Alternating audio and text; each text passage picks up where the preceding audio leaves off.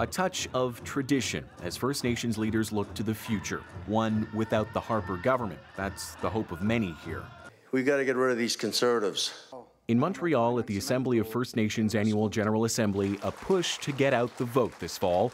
In 2011, only 45% of eligible voters on reserve cast a ballot, much lower than the 61% of the general population. It's time for us to mobilize our thousands of eligible voters who have not been registered.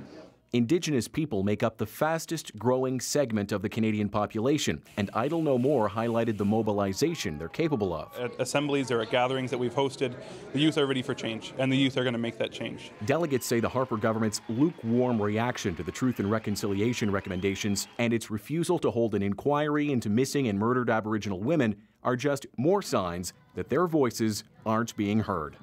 Show that our people matter. Show that we can make a difference, and show that our issues will not be put to the side. The AFN feels if First Nations voters mobilize, they can have an impact on races in 51 out of 338 ridings this fall. Still, voting in a federal election remains a tough sell for some who see chiefs and their councils as their only real governments. If we join Canada in their election system, that's a part of genocide. That's a part of doing away with us.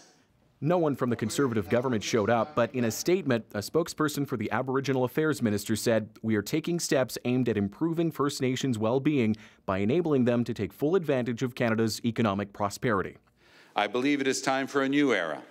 The NDP's Tom Mulcair promised a cabinet-level committee to ensure government decisions respect Indigenous rights, while Liberal Justin Trudeau pledged more money for First Nations education. I believe that the quality of life gap between Aboriginal and non-Aboriginal peoples can be closed. Likely the first of many pitches they'll hear in the lead-up to the election, a sign their votes will carry more weight than ever before. Thomas Dagg, CBC News, Montreal.